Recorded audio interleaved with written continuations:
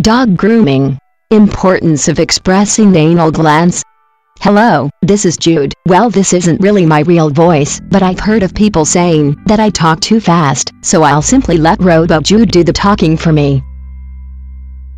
To start, let me tell you about this new dog help forum that Sharda and the real Jude created for dog owners around the globe. The Dog Help Forum just actually started 2 months ago, but has already accumulated tons of questions and answers from dog forum members. The best thing about our Dog Help Forum? There is no limit to what you can discover about dogs.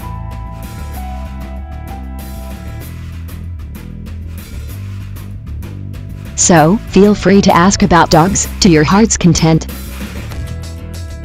Let me invite you to join our conversation in the Dog Help Forum, which is located at www.doghelp.info. Well, moving on, let me share a rather interesting recent question that we had in the forum.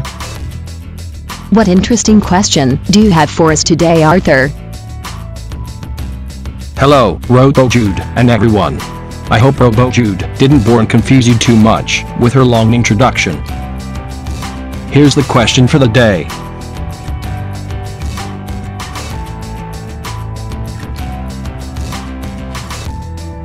When grooming, does the anal glands have to be squeezed? Here's one of the many answers to this question. Yes. All small breed dogs need to have their anal glands expressed on a regular basis. You can have a vet tech at your vet's office show you how, or have your groomer express the anal glands if they're used to doing it.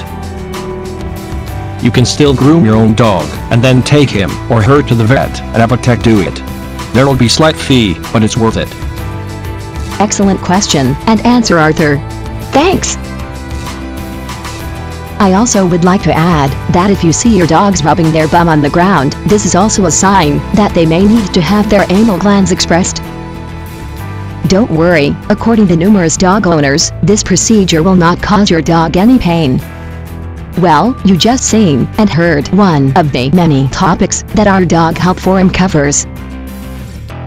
To read more dog topics or to post your own questions for free, simply visit the Dog Help Forum at www.doghelp.info.